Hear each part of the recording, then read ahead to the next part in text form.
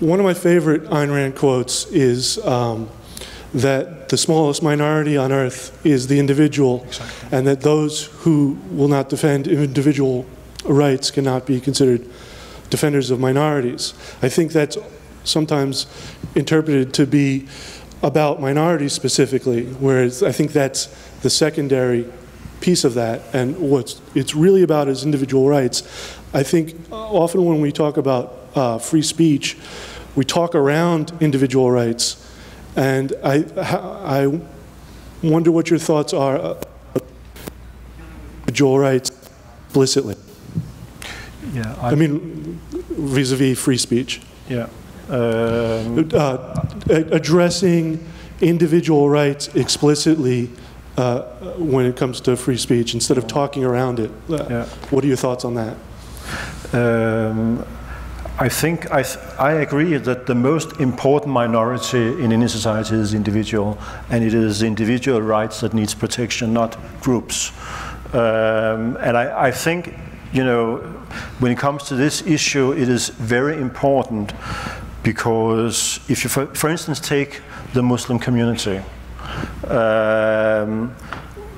people who are talking about Muslims as a group and not as individuals, they provide a tool to the oppressors within that group to say, you know, women,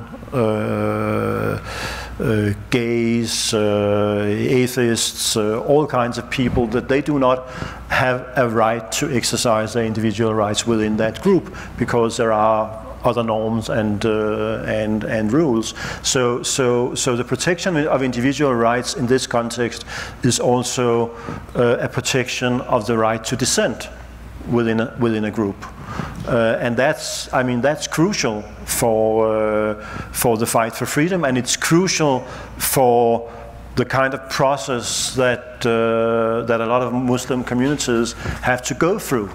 For instance, in Sweden, that is close to where I live in Denmark, there is a ghetto in Rosengarten in Malmö, and some years ago, the Ministry of Immigration in Sweden, they did an investigation on this ghetto area, and there were women living there who said that they felt that they had less individual rights living in Sweden than they enjoyed in Beirut in Lebanon, because there was a religious police who were telling them that they had to cover themselves, that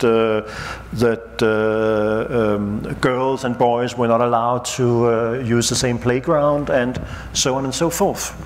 And that is exactly because you have these communities and they believe that they have a right to enforce their own standards on everybody without protecting individual rights. Yeah, I agree completely that this is an issue of individual rights. We definitely have to defend it as an issue of individual rights. That's absolutely crucial. But I would also say that you have to understand that the whole point of individual rights is to protect our right to live and thrive and pursue happiness. So I would echo the words of the Declaration of Independence. This is a positive value proposition. It's not enough just to say, I want to be left alone.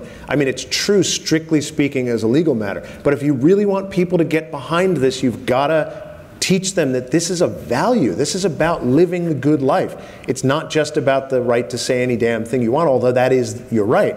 So yeah, I agree wholeheartedly that rights have to be part of it, but we have to convince people that rights are good.